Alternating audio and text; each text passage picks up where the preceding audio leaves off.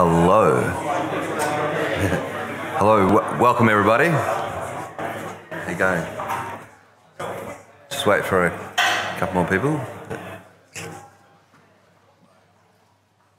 All right. How you all going? All right? Yeah, excellent. All right, so this is the talk. It's labelled Beetbox, Next Generation VM for Local Development. So we're going to discuss a bit about the project we've been working on. It's part of sort of Drupal Melbourne. It's backed. So so my name is Thom Toogood.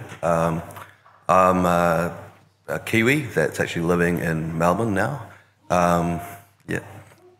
Still repping the New Zealand accent, of course. And I've been doing Drupal since about 2006. So it's a wee while now. Still loving it. So anyway, we'll get started. So today we're basically going to introduce you to this project called Beetbox. It is a virtualized development environment. So we're going to start off sort of introducing that concept and make sure everyone understands what that means. We're going to jump into Beetbox, talk about why. There's a whole bunch of projects around virtualization and things at the moment. We'll talk specifically what makes Beetbox different. We'll have an overview of the tool set, the tools that we use to build the project itself. Hopefully we'll fit in a few demos. They've been recorded for safety reasons. We'll quickly touch on how the project utilises continuous integration and continuous delivery. Hopefully introduce you to the way that you can potentially contribute to the project. It is open source. And then touch on the roadmap of where we're going with the project itself. So to jump straight into it, so what is virtualization? Virtualization essentially is a way that you can create a machine essentially or something inside something else. It's great for high density applications because you have a single big server and you can run a whole bunch of little machines inside it and try and get the full utilization out of those resources. It's really good for replicating because it's all virtualized. Often you can pretty much cookie cut these virtualized things, clone them, back them up easily, that sort of stuff.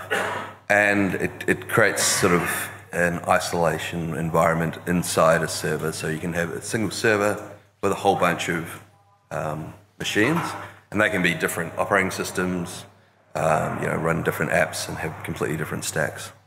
So virtualization is really great for that sort of stuff. So what that means is, what does virtualization mean for development?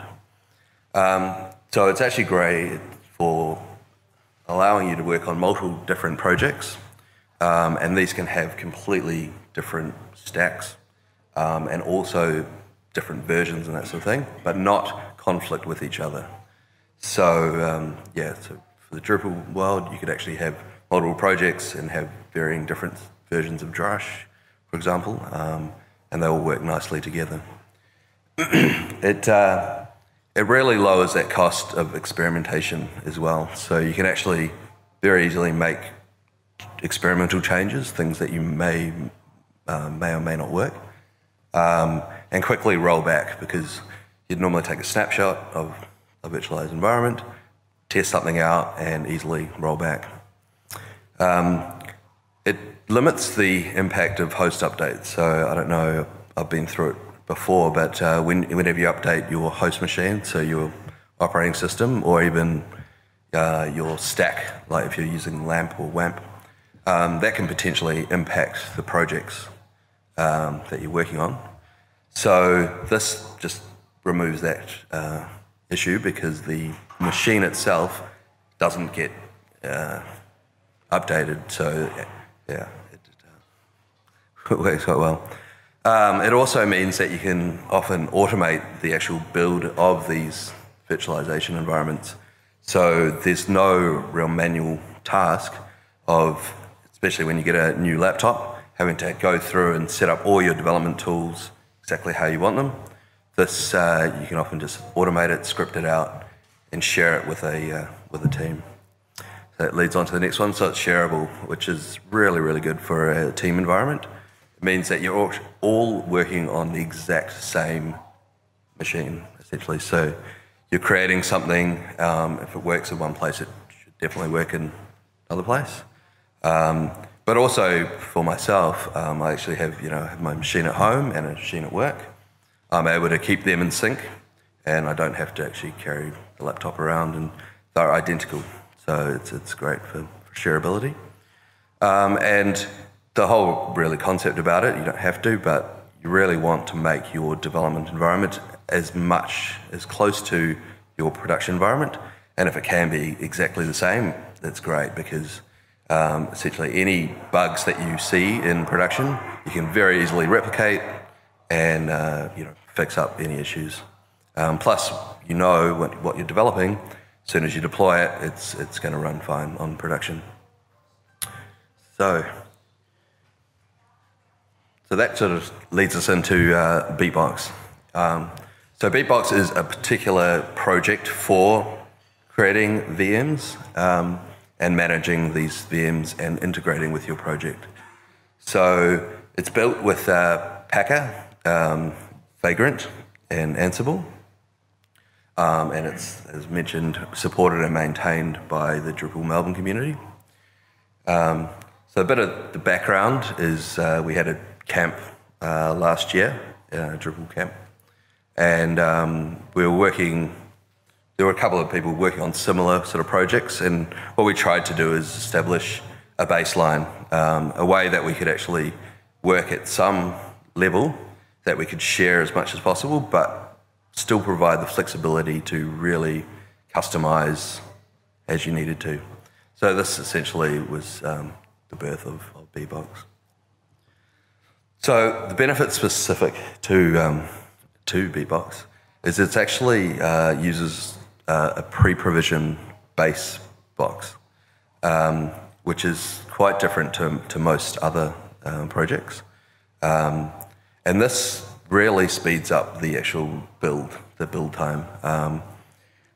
I've used a lot of Vagrant projects, and if you've used it before, sometimes it can take a good half an hour, even an hour, to build that initial phase.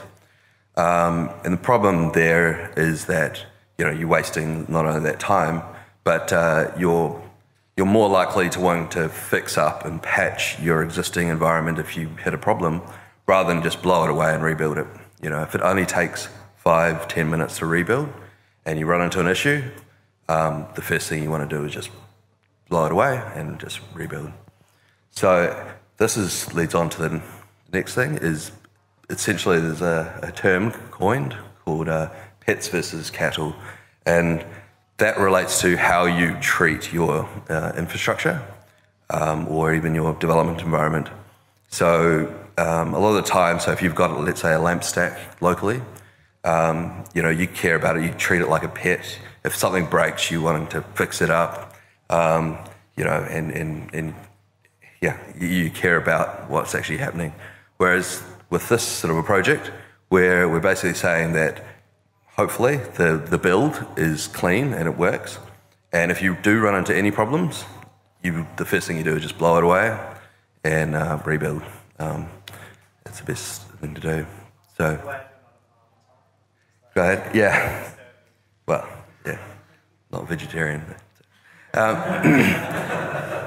Yeah. So the great thing about it, and this came, I guess, during the development actually of Beetbox, is we started off with this idea that they would be pre-provisioned. So that means the box comes pre-packaged with a lamp stack.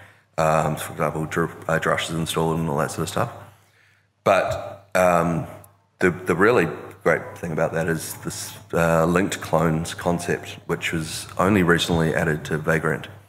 And this basically means that every project that you build from Beetbox is a clone of this base box.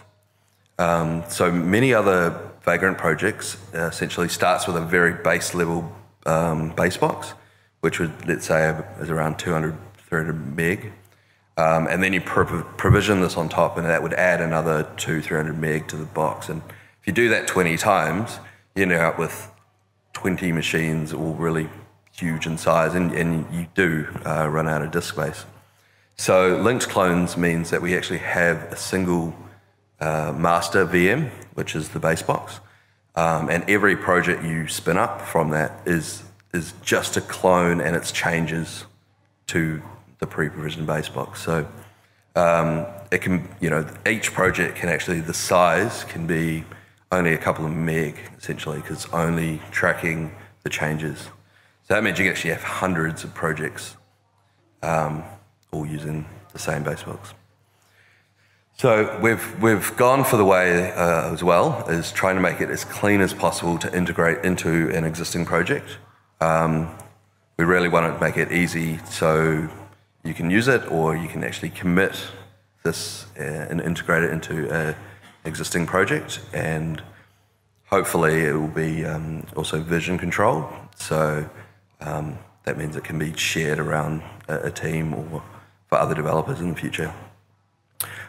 We've decided to try and make sure there's the minimal amount of host dependencies. So we really only have Vagrant is a project that you need, and VirtualBox at this stage. There's a couple of plugins that we still require, but you can. Only if you're on Windows, yeah, that's been a challenge. So yeah, it's all CI backed. So that just means that we can easily make changes, test them, and also provides the stability. So as we roll out new features, it's well tested. Saying that, we practice sort of snapshot releases. So because these boxes are pre-provisioned, we don't release these every day. So every few weeks, we'll actually tag a new release, and that goes and rebuilds this new base box. Benefit of doing that is that it was tested and built at a point in time, and we sort of know it's going to work. So other projects you could be building, within an hour period, and there could be changes, So this way, it's sort of built, 2 weeks ago. It was stable. It was a known working state. So it's community supported, which is great because it allows anyone to get involved and provide best practices and whatnot, as well as open source. So we have a very simple abstracted config structure. It's all YAML based, and that is specifically like a descriptive type language rather than instructive. So that means rather than particularly saying install this package, we just say we want this version or these packages or whatnot. I'll get into demos and show you about that. It's very, very highly extensible. So we've got thousands of these config attributes that you can change, but we've also had the ability to really just go nuts and create your own tasks, and I'll demo that in a second. So it allows you essentially to keep what your project dependencies or your infrastructure dependencies inside your code base, and that can be version controlled, branched, and whatnot. So you can actually, as an example, you can state that you want this project to be on, say, PHP 5.6. You can create a branch, and that branch can be on PHP 7. And that means when you build that branch will, in the VM, will run on PHP 7. And that's great for, say, migration projects. So while work is still going in the main branch on, say, 5.6, you're able to test new features and that upgrade path to 7. So we're focused on making sure it's got a really good modular architecture. So so basically the project itself is a way that we manage this base box build. All the functionality and the features that we add are kind of like modules, and they are externally supported, and that means they also can be reused by other projects, which is really cool. And it really provides that standardized model for both training and onboarding. So I've worked on projects before where essentially the first day is basically setting up your development environment because it's a very complex project. What we want to do is throw all the dependencies, all the setup into the project itself, defined in config. And basically the setup of a project should be git pull Vagrant up, and you get all your dependencies, all the right versions, and you're ready to go. So that leads on to sort of the features that come with Beetbox by default. So at the moment we do default to 5.6. We've got the Apache 2.4 MySQL. Inside there's the latest version Composer, Drush, Xdebug, XHprof, Memcache, and Mailhog. So this is just by default. So if you just pull up a project, don't configure anything, that's basically what you get. But on the other side, we've got a whole bunch of optional features that you can enable and configure. So you can upgrade to PHP 7, use Nginx as your web server, install other platforms like Node and Ruby, and that sort of stuff. So it's really configurable. So I'll quickly touch on the tool set that we actually use to build the project. So it's a Vagrant project, and Vagrant is essentially a wrapper for building virtual machines. So it's a way that you can script and determine a machine that will control a hypervisor, and we use VirtualBox. And VirtualBox is the actual virtualization technology that will run your machine. On top of that, we use Ansible, and Ansible is the provisioning layer. So Vagrant will set it up, it'll give your machine an IP, it'll sync in disk, mount your code base, and all that sort of stuff. VirtualBox runs it, Ansible comes in and actually configures that machine and builds it out. So we use Packer. Packer is the tool we use to actually build these base boxes, and we do utilize the Packer sort of paid service Atlas, and that is all cloud-based SaaS product. So for CI, we're using Circle. Circle's really good in this case because it allows you to actually SSH into a build and do some debugging. A lot of development actually I do actually on Circle because it means I can just create a fork, test something out, SSH in, and essentially develop in a clean environment. And it's all hosted actually on GitHub, and so these are the tool set that we use. So we'll get into a quick demo. Hopefully this isn't too small. There we go. So to quickly explain what I've done on the side here, it is very, very small, sorry. I've gone and downloaded the latest version of Drupal, which is 8.2.1. So just using Drush. I've entered into the actual project directory here.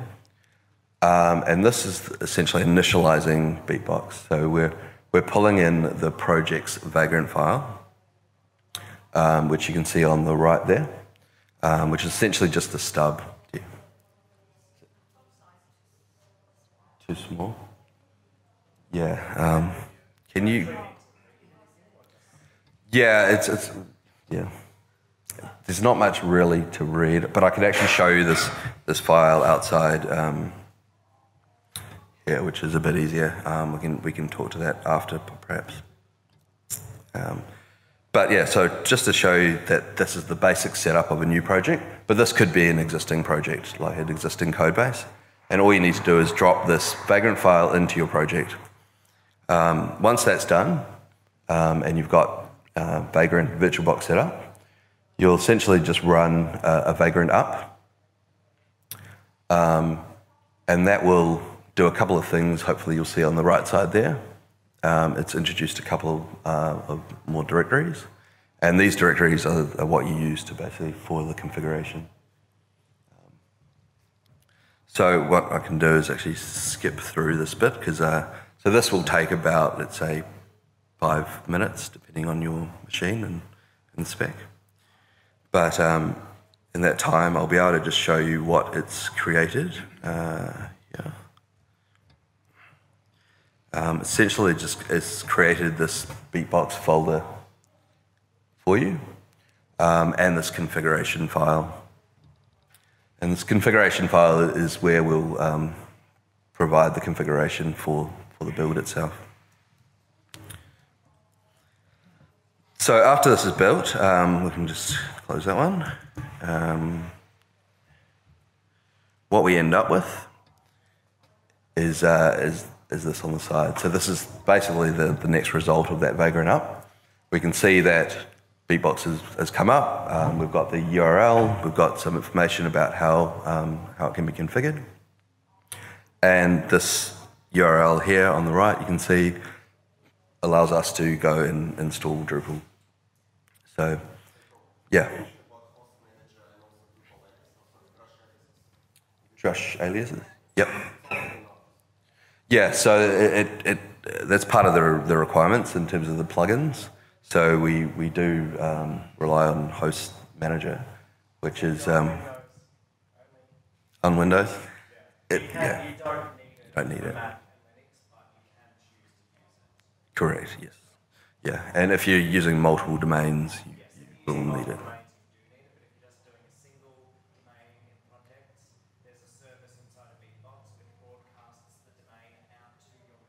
Mm-hmm. And if your machine is Linux or Mac, it will be able to see that. If your machine is Windows, it just plays that. Yep.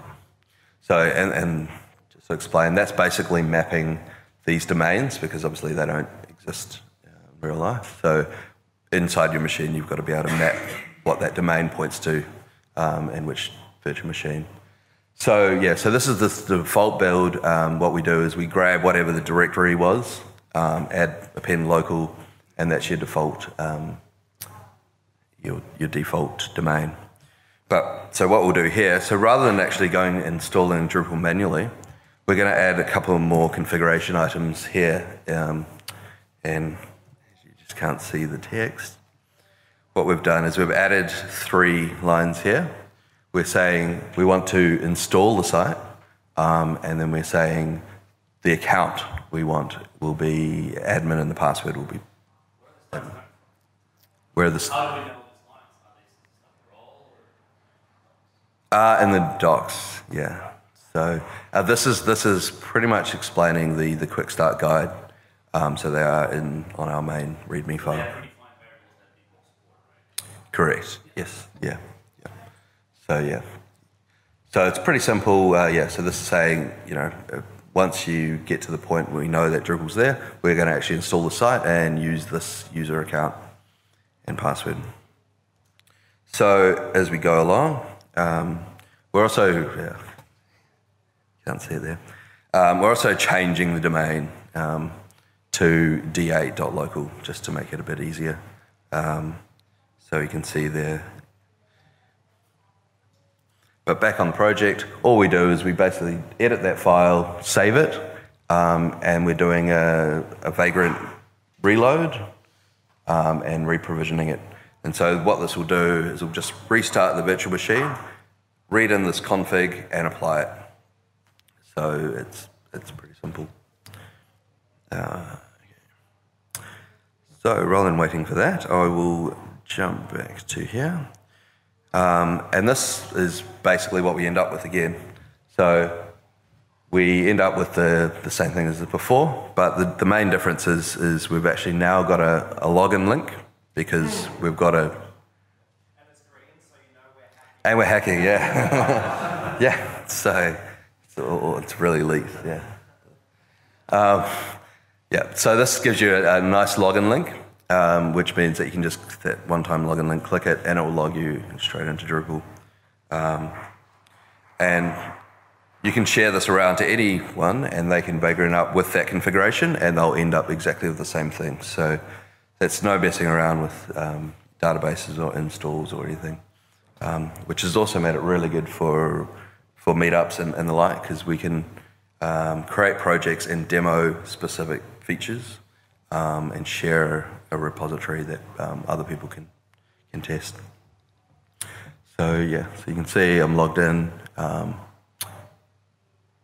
and these basically Drupal 8.2.1, yeah, PHP 5.6 and all that sort of stuff. So that's all good and well, but that's Drupal specific, but what we can do is obviously any of these configuration items can be changed. We'll go to the next. So that leads on to extending, and this is what we've sort of touched on with the configuration file. So the config.yaml, it's obviously in YAML format.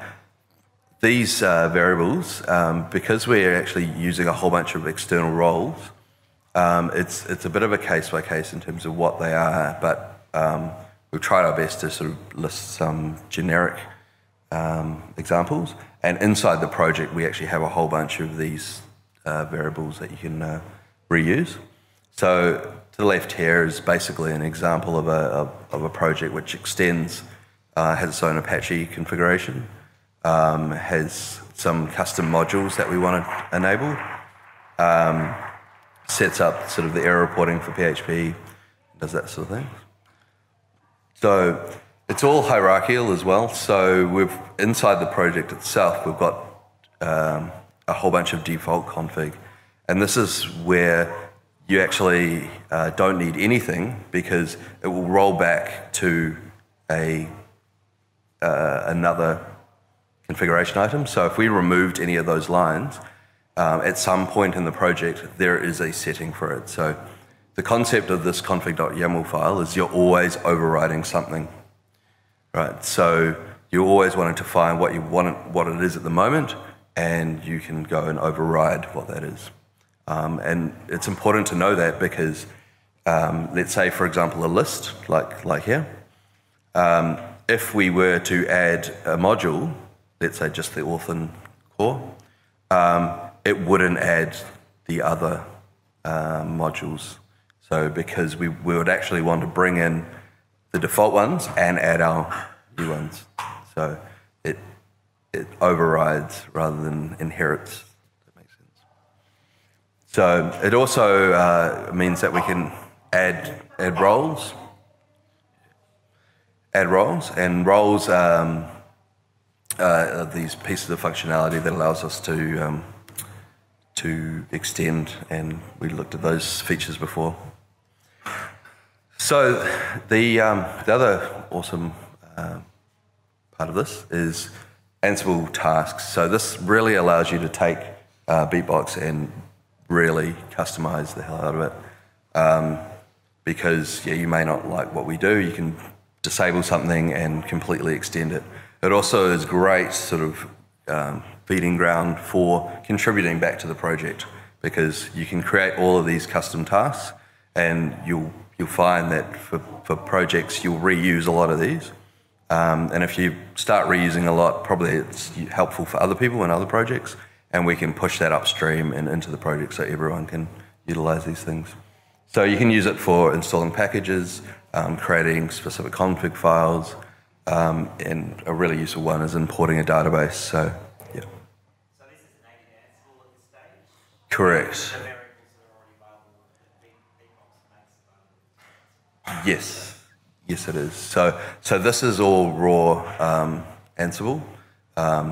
There's some documentation about that, but Ansible just has hundreds of modules that you can use. So in the example on the right, we're just using the command module, and what this does, it's part of a post deployment or post provisioning.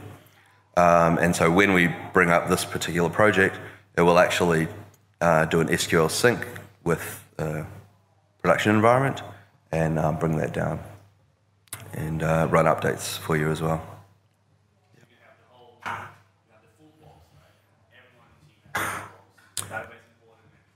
Yeah, that's right. So very easily you can obviously configure this inside the project and just say, clone this repository, Vagrant up, and that can actually go and pull in a database, either a dump or via Drush.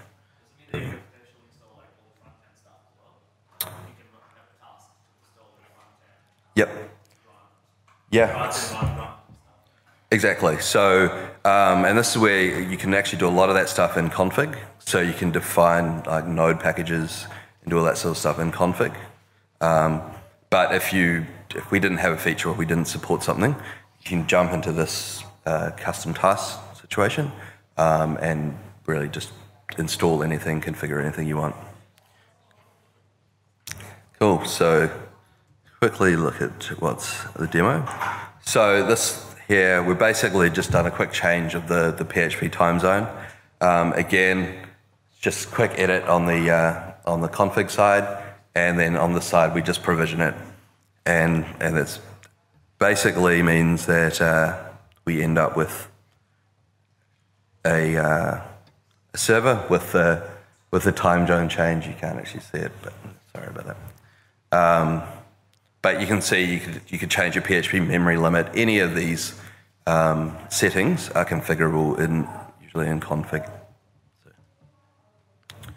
So, the last quick demo, hopefully you can show, is Drush. So we do support the creation of Drush aliases, and we've added now that to be as optional. So you add in a new variable there called Drush create alias, and that will create an alias for you. In this case, we've called it d8.local, and as you can see from the host machine, we can just run Drush commands directly inside the VM via a Drush alias. So that's sort of a quick introduction to how the project works. So we also, like I mentioned, practice continuous delivery. The project itself is so fully hosted on GitHub. Everything that the project needs is in that repository, and that means to actually go and build and run the tests and everything. So every commit to master inside that project will go and create a new version of Beat Dev, which is our latest development box. So some cases you want some feature that we've just committed. You can actually override in your configuration and use our latest version of development. It is usually pretty stable. And on the other hand, when we tag a new, we create a new release in GitHub, that automatically triggers a build of our box, which is the default for everybody. And these are meant to be far more stable, and we do that sort of every, let's say, 2-3 weeks, maybe every month. So to add, to contribute, so like I said, it's all on GitHub, and we just use the GitHub pull request model, where you can actually fork this project. The project by default comes in a state that's fully set up for debugging, so it'll actually sort of mount in any of our custom provisioning scripts, and it does all that sort of stuff. So this is where it can be quite confusing for people, because they see the project itself and think that you need the project to use the tool. You don't need the project, you just need that Vagrant file to get started. But the project itself is fully usable and forkable, and you can actually have your own version if you wanted to in the company. There's a contributing guide in our documentation. The biggest thing to remember is because we really strive for that modular architecture, a lot of the features and functionality are external. So you might find the feature or change that you're wanting to make isn't actually part of this project. It's somewhere else, but we can guide as required. So quickly touching on the roadmap of the project and where we're sort of heading. So we are still obviously using Vagrant and virtual machines. This is fairly old technology now, and there are really cool tools like Docker and containers and whatnot. The major issue at the moment is support for multiple platforms. Also, there's some fairly serious performance issues with mounts and whatnot. So we haven't moved to Docker, but that's definitely where we're trying to go. And we've even got some proof of concept stuff, which basically at this stage demonstrates how bad the performance is. But hopefully Docker's... Yeah, it's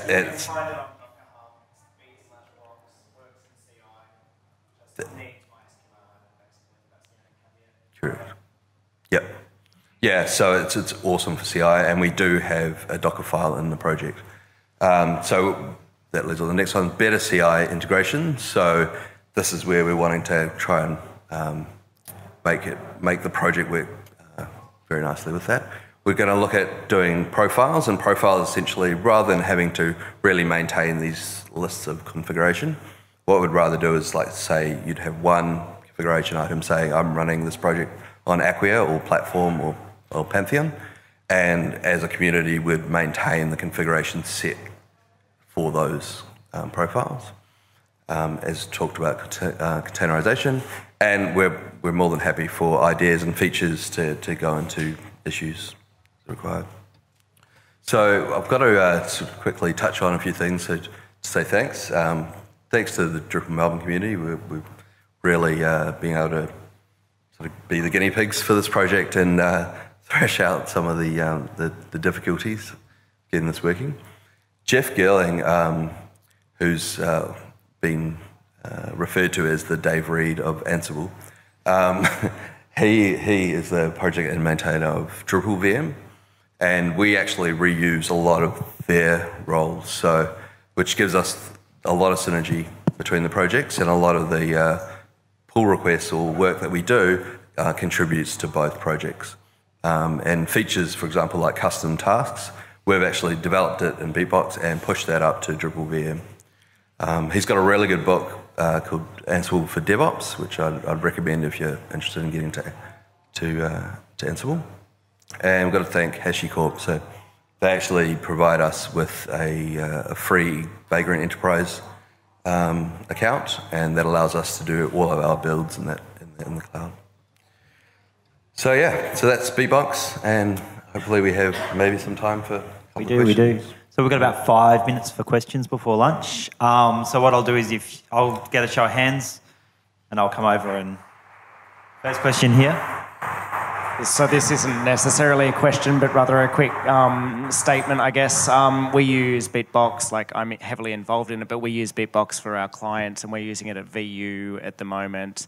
And one of the things that we've done, which I'd like to document and add into the process at some point, is derivatives of Beetbox, which basically means that we've added so many things to our stack on Beetbox, like Selenium and Java and Chrome and etc. Things that we need to provision again on top, and they're things that are so big that they take additional time. So we had it back at one stage where it was back to 45 minutes. So with Beetbox, with the Packer side of stuff, there's very simple ways, like I will document at some point, to provision your own Vagrant base box from Beetbox without hacking it, without forking it, just by adding in your additional configuration and then having a pre-provisioned version for your client-specific box. So if anyone is considering it, have a chat to me or look out for a post at some point. Anyway, thank you, Tom. Yeah. Thanks, Stuart. Anyone else? I'll jump over here.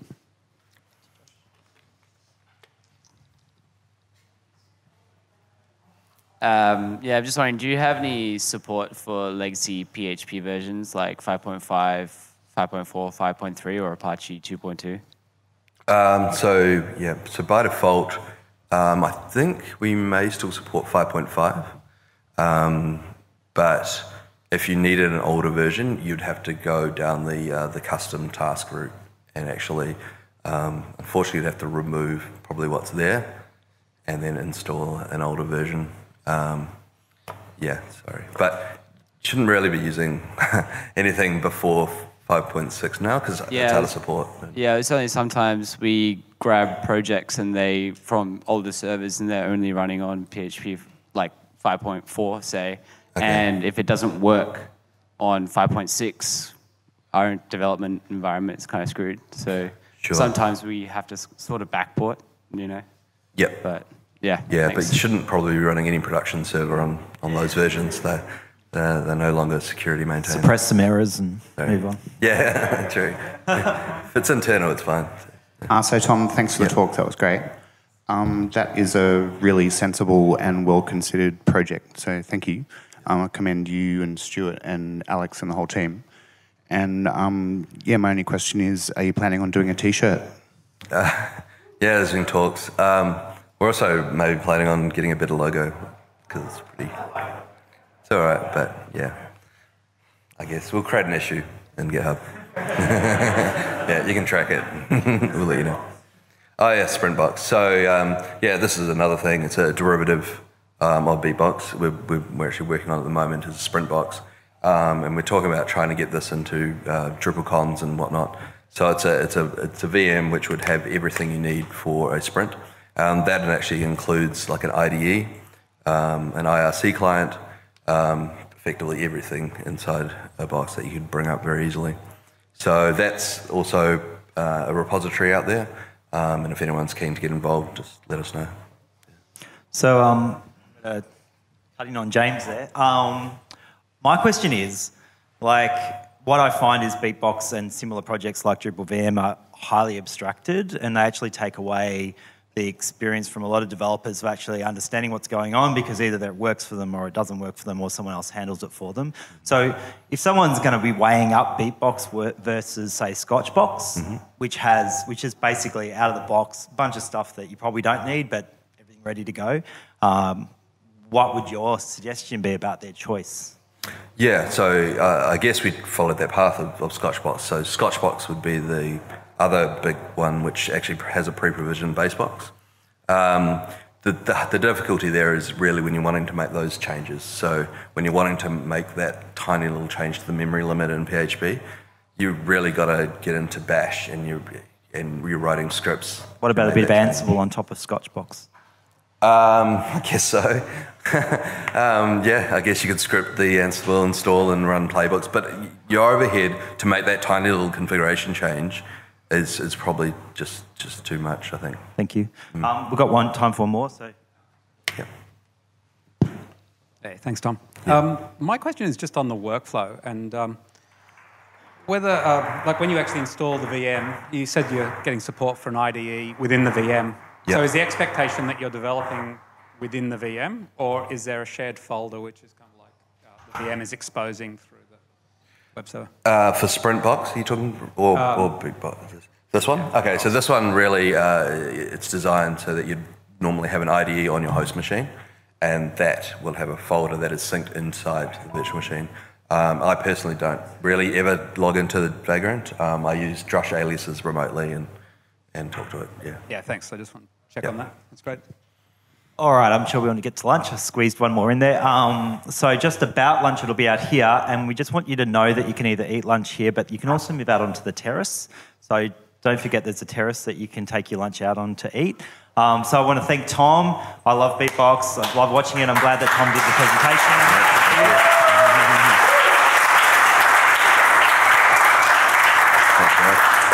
Yeah, and thanks for joining. Cheers.